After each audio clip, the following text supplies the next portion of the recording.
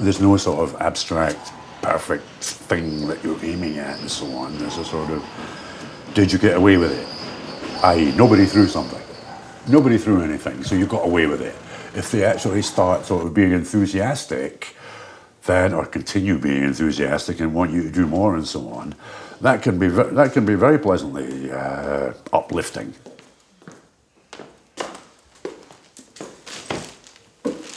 It's always different. There's no two nights are the same, and better or worse, I don't really like to say. I mean, I maybe feel better or worse after it, but that's not always to do with what got played. I mean, just actually playing, even if I feel really off colour, you know, I'm at the end of a week's worth of hangovers, and the first 15 minutes you feel like death warmed up. Oh, that's a really loud amplifier. I hate it. You know, but after about 20 minutes, you get used to that. You know, so just the music itself will actually make some difference. But if you get good feedback as well, like people are paying attention and sort of letting you know that they like it and so on, then yeah, it sort of, you know, it grows. It gets sort of more interesting. I try not to work like that. I mean, I've sort of cut back a little bit in recent years, but that playing, you know, sort of 6-7 nights a week and so on, does lead to that peculiar state of affairs known as the cumulative hangover. Just as an aside, this is the cover says that Paul Theroux, who I quite like, and mostly for his railway journey stuff. There's one outsider one, but you open it and it's actually a Stephen King novel. I've never seen that happen. Wrong cover, different book. Okay, so it would be 400 for cash and 600 on credit. Okay, excellent. Thank you. So you can then decide that. Right, I'll see what there is and how that balances out. I may end up paying you money, we'll see. Thank you.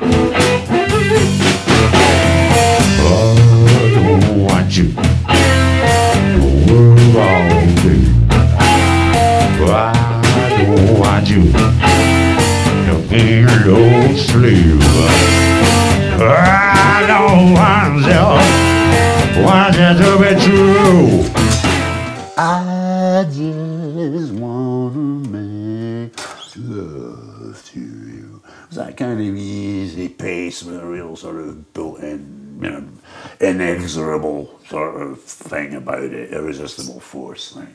The Stones, on the other hand, were doing I don't want me no slave. Singing much higher and so on. I can't do it like that. It's just not how it is. So there was a real conceptual gulf. You know, they were taking this stuff, converting it and relaying it to a public that wanted high energy rock and roll type stuff. Do you need a bag for it? No, I have okay. enough here, yeah. Thank you. Much pleasure. Cheers. And that gave me a reading list, in effect. And who's this guy? You know, Bo Diddley, Jimmy Reed, Chuck Berry. I noticed Chuck Berry, he had a couple of hits. But there were all these other names that just meant nothing to me, Muddy Waters and so on and so forth. And so I went out and searched the record racks and began to realise there's all this other stuff out there that they were coming from. So it wasn't really until the mid-70s that I started going back to this stuff that I'd noticed a lot of from other bands. Almost too many to list. Quicksilver spring to mind, some of the Dead's repertoire, even Steely Dan, although he had a jazzy thing to them, Little Feat. Too many to list. I started to realise basically that all the stuff that I really liked that had lasted since I'd been interested in music was blues based. and so on and so on until now. That's basically what I do.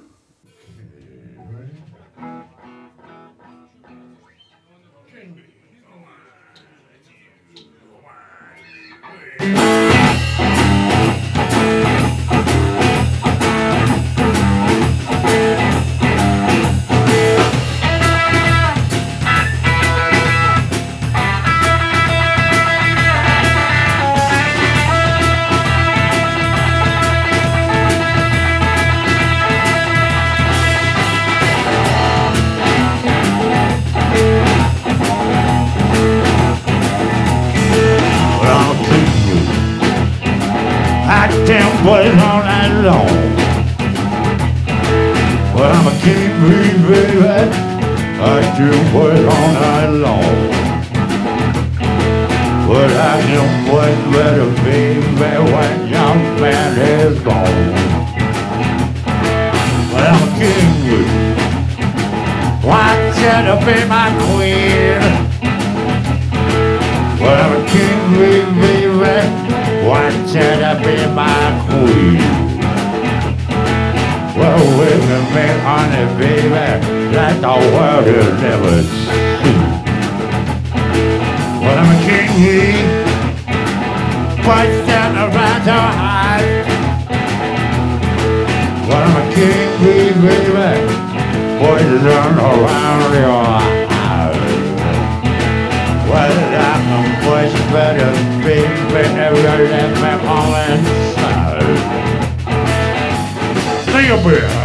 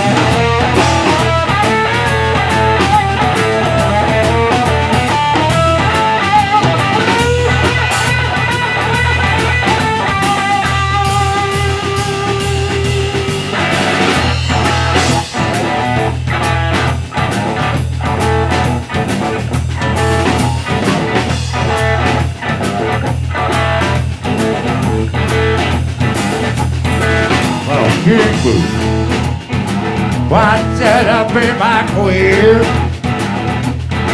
But I'm a king bee, baby. Why should I be my queen? Well, wait a minute, honey, baby, that the world has never seen. I'm a king bee. Why stand around the hive? Well, I'm a king bee, baby. What's that around your heart? Well, what's better, baby? Never let me call inside.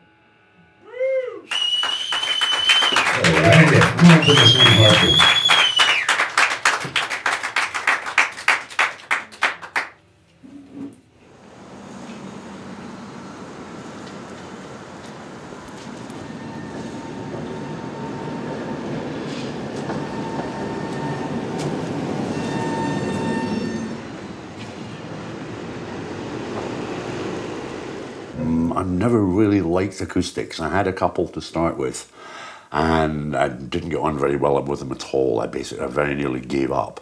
I have a small range, and I've had many in my time, but for the last 15 years or so, Fender Telecaster Thin Line has been my weapon of choice. Here's one I prepared earlier. Where this one is different from the standard model is that it has humbucker pickups, which tend to a fuller, slightly more bassy sound, and the fact that it has an F-hole, there's a hollow chamber that runs here. It was never a very popular model. It was only in production for a year or two after that. But this just seems to have all the tonal possibilities of the Telecaster, plus the sound, or a lot of the characteristics that make Gibson semis so attractive to me. So it's like having two guitars in one in this case, and that's really, really useful, I think. So I don't like messing around changing guitars on stage all the time. I want one is, with the range of available tones and so on, should be all that's really necessary. This specific one, as compared to the other, has a tendency towards uncontrollable screaming feedback. And when you get above a certain level of volume and you're too close to the amp. I actually quite like that. You know, there's a sort of, gives it a certain wildness that you have to sort of, it's like you have to hit the thing to actually restrain it. You know, it's like wielding whips and wild animals and stuff like, being an animal trainer in a circus, that kind of thing sometimes. It sort of wants to sort of take on a life of its own and start screaming at you. So I like that. It's a little less disciplined in some ways.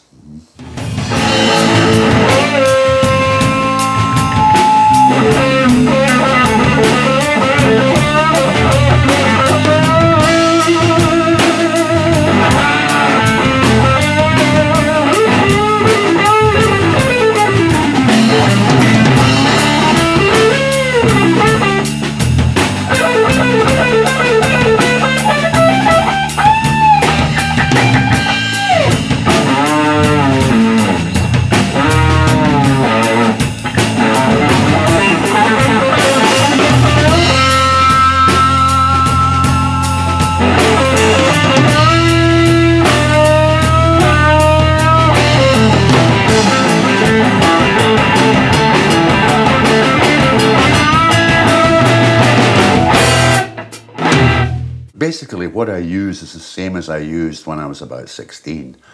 The Crybaby wah-wah and a distortion pedal of some kind. That is, both of these things have changed, but I actually had one of the first Crybabys, and the distortion unit I used wasn't made in those days. Now it's an Ibanez Tube Screamer. I'm a bit cruel about those. When I see someone with well, actually 3 or 4 seems to be the minimum these days, and of course people have these boards with every conceivable unit they could ever imagine wanting on them. And to me, these people have become tap dancers. The sound you make is, given all other things being more or less equal, it's much more to do with how you hit it. The actual, the acoustic properties of the instrument and how it responds to the way you handle it, how your fingers work, how hard you hit it, and how gently you hit it, because there's a big range possible. Oh, it had to be a couple of thousand. And it had an annual, or every year or two I had a fret polish, and every sort of 2 or 3 years new frets, because I wear them out. You can see the sort of, the marks on the other ones. You have to do that from time to time. But of course I scooped out these bits by simple use of the bending strings. As I say, that moved from there to there within, well, let's say it took me about 10 years of hard playing here.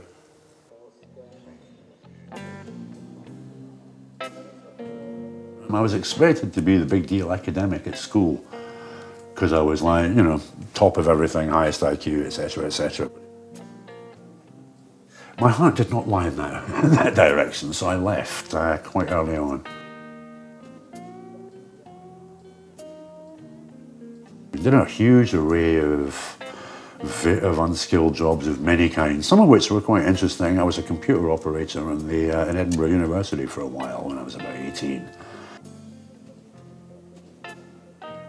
I've cleaned toilets, I've done sort of dishwashing, I did. One of the worst jobs I ever had was to be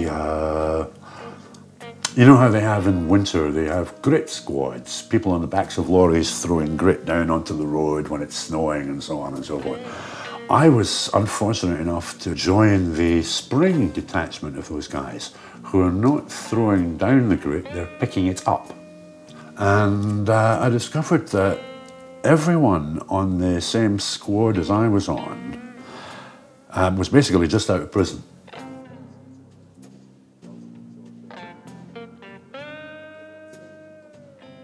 Restaurant business. I did everything in restaurants apart from cook. We were squatting at the time in central London. We had a mansion. And around the corner was a restaurant, which it transpired was always on the need for staff. So basically that whole squat ended up staffing that restaurant. So I suppose it's this time round, it's since the early 90s.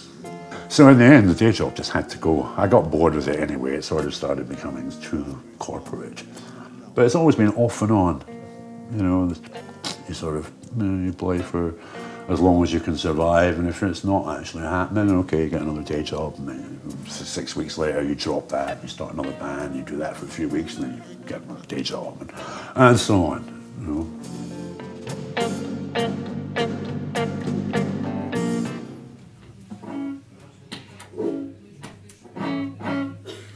She long, she tall, she's sweet and in all. I'm a 6 foot cutie, I'm a 6 foot cutie, I'm a 6 foot cutie, and she knows how come she call. She's sweet, she fine, she knows she mine. I'm a 6 foot cutie, I'm a 6 foot cutie, I'm a 6 foot cutie, and she knows how come she call. When she shakes that thing, she makes me sing. I'm a 6 foot cutie, I'm a 6 foot cutie, I'm a 6 foot cutie with long legs. I got that penny with short legs, I have a certain charm. 6 foot cutie with long legs, oh, no harm.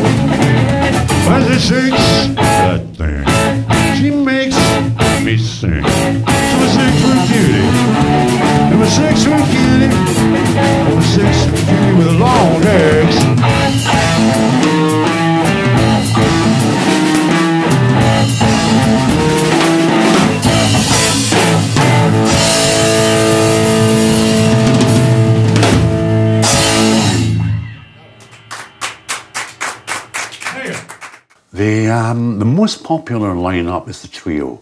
That's bass and drums. And that works very well because we have good chemistry. We've done maybe 2,000 concerts together, something like that, in about 10 years. And we just sort of get on. I mean, we don't socialise much out of working hours because we spend quite a lot of time together in working hours. But we don't actually have any big arguments either. The biggest version that I have is a quintet, which is me, bass, drums, keyboard, and Betty singing, Betty S on vocals. And we worked together quite a lot in London in the period before we left. She's now in Vienna, working in all kinds of projects, teaching in an institute of music, whatever it's called, and occasionally coming up here to do something. We had a really interesting gig with her in November, and it worked very, very well. It went down absolute bomb. Let me see. One of the most fun ones was Johnny Hooker Jr. He was actually kind enough to thank us for supporting him. Absolute gentleman. And I have photos somewhere, you know, I mean, we had quite a good session. The Bekarovka flowed and all that. He was a good guy. Sugar Blue, I count as a friend. He's turned up at a weekly show at Glenn's and sort of going, hey, well done, and so on. Counts double from him because I've seen him. I've seen him play. We did support for the late, great Bo Diddley as well. That was good fun. And Bob Margolin as well. He's the author of Brown Liquor, which is one of my favourite tunes in my current repertoire. He got me up on stage with him. I got on with another couple of local guitar players and so on. I remember playing support for Johnny Winter a few years back. There were four bands on, including Winter. We were the one before him. And I was flabbergasted by the fact that we got 2 encores that show. Because I didn't have anything ready for encore. I hadn't even thought about it. I just presumed that, okay, we finished, right, we go, now the big man gets up. That's how it works. But suddenly, there's like 3,000 people going, hey, more, you know, twice. You know. And I met Hubert Sumlin as well. I got half an hour with him on the Schumpeter Blues Alive Festival a couple of years back. That was probably one of the most satisfying moments I've had.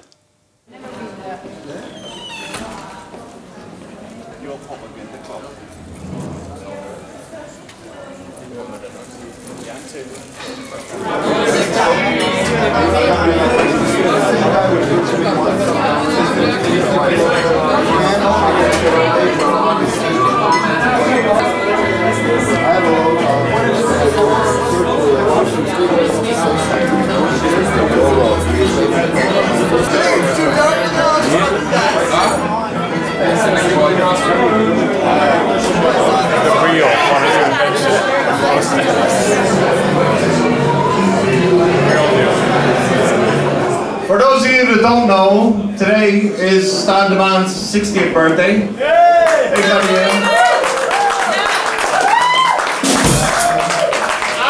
as soon as he finishes that, he's going to go absolutely mad on the guitar. As only Stan the Man can do.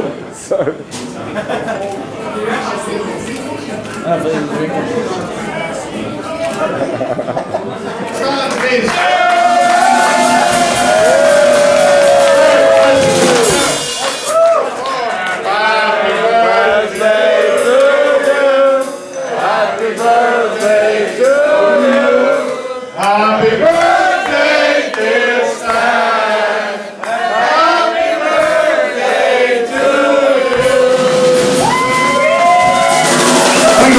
Came a long way and I've seen for ages and ages.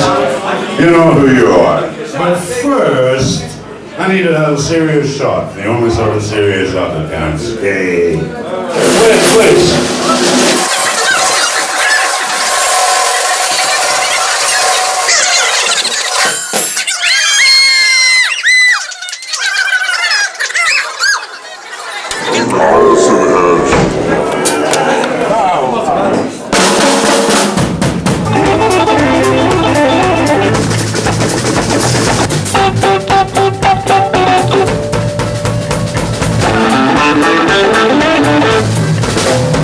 Hey!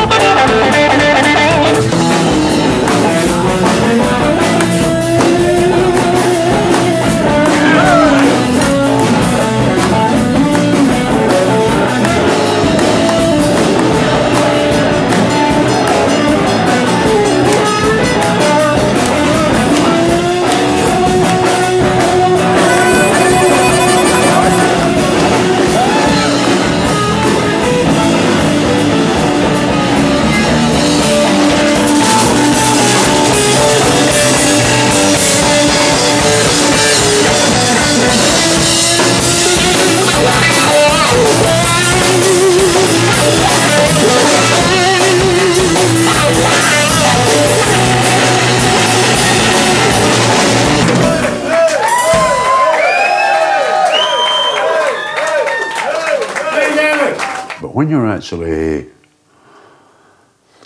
experiencing it as it's meant to be experienced, it's party music. This happened, but fuck it, we're still alive and we're still partying. You know, that to me is much more important.